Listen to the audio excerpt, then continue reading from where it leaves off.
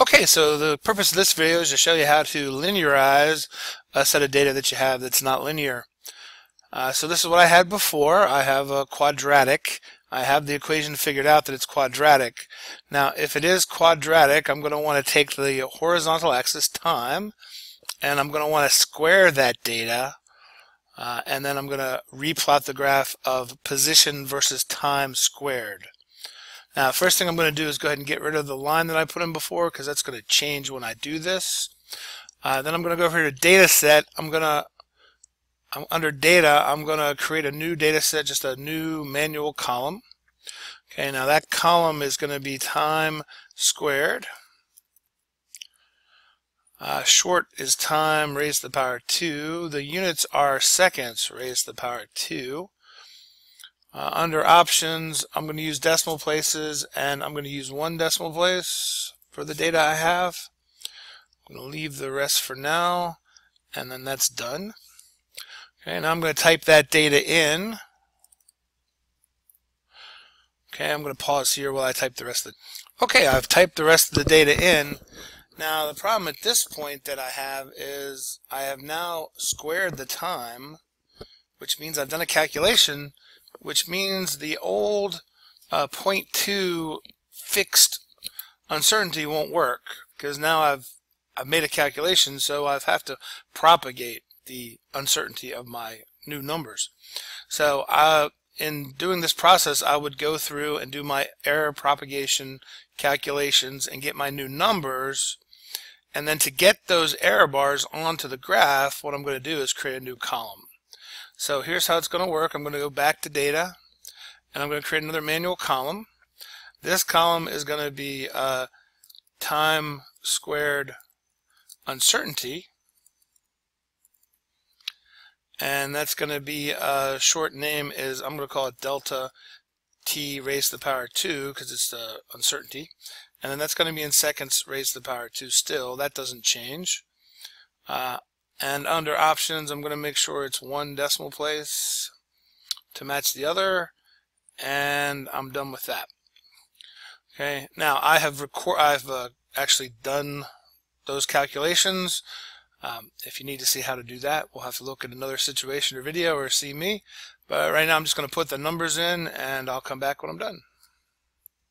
Okay, here are the values that I calculated using error propagation equation for this particular case. It ranges from 1.3 seconds squared to 3.5 seconds squared. Now I notice that hasn't changed on the graph over here yet because I haven't told the graph that I want to change it. So I'm going to now plot time squared data on the horizontal axis as opposed to time data.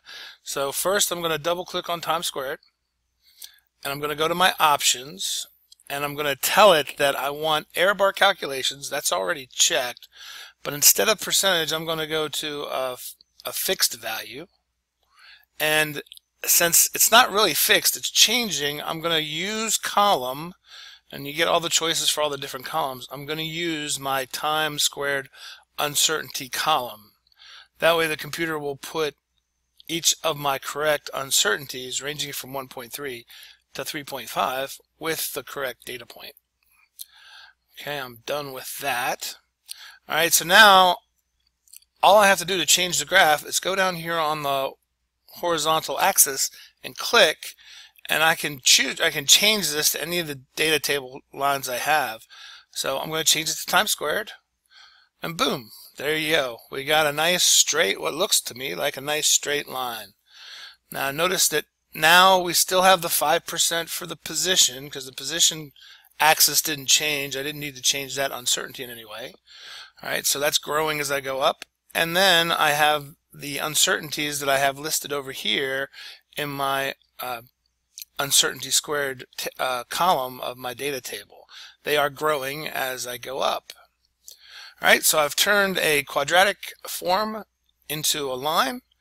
I can now do my fits. So the easiest fit first is just to do a curve function, and it should be linear, and try that fit, and there's my line, looks good. I hit OK, and there it is on the graph. Now I got a 0.9997 correlation. That sounds pretty good. Okay, that's not what I want to do. I just want to move the box around. I can move this box anywhere I want. I'm going to put it here in the middle because that's going to be my best fit line. I'm also going to double click on it and check the appearance. I'm going to leave this one as black. Okay, I'm going to change the colors of the other ones I put in. Oh, I was going to change the decimal places to 2 because my value certainly is not more than 2 significant figures. Alright, so at this point I have a slope, a best fit slope of 0.12 meters per second squared. Now notice it's meters per second squared.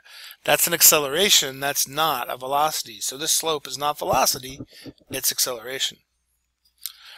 Alright, so the last step here is going to be to put in a max. I need to do the uncertainty of this graph data. So I'm going to need to put in a max slope line and a min slope line. You can't do that with 3.8.2. If you're using 3.8.2 of Logger Pro, then at this point you want to print this graph out and draw your max min slopes in by hand and then calculate your values. In the next video I'll show you how to go ahead and do max min right here on graphical analysis based off of 3.10.1.